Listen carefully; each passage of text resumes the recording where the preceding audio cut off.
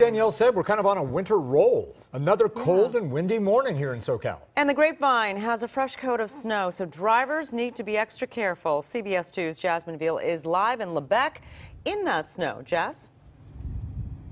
Yeah, good morning, you guys. I am layered up. That's for sure, because it is chilly and gusty as well. But look, the little bit of snow we got here, another little round, is really just icy, and it's very just flaky, so not a lot. You just see this little dusting on the ground. We just had a similar dusting of snow on Monday around the Grapevine and our local mountains. Right now, we are having a little bit a few snowflakes or flurries, I guess, that are still falling here. The elevation, these snow levels, very low, about 4,000 feet. The elevation of the Tejon Pass where we're at is about 4,000. So this is what we're seeing out there. Drivers just need to be cautious. Take a look at what was falling overnight. This a little bit heavier, these snow showers were, and even earlier this morning when we arrived. But the weather this week, it's brought us the coldest temps and the lowest snow levels of the season. The snowplows were out trying to keep the roads clear for the tens of thousands of drivers who travel up the Grapevine every day.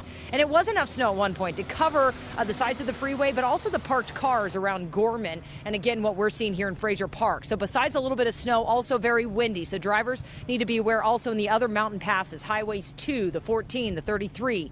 Increased risk of hypothermia for the hikers and the campers up in the mountains with these very cold temperatures and the winds.